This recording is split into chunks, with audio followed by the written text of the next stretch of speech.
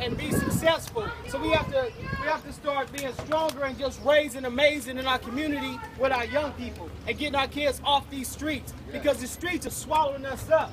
Right, and a lot of times we're sitting back and we just looking at the streets, swallowing our kids up and doing our marches afterwards. But we need to, after this march, everybody needs to find something to do. Don't just come out here and march and get comfortable with the march and have your heart filled with joy for one day, but you need to do something every day in the community. Even if you don't have no kids, I don't care if your kids is grown, grab somebody else's kids so you can raise amazing. So that's what we need to do. We need to start raising amazing in our community and get these young guys like this young fella. And I see a even younger kid back there in the back, but we need to make these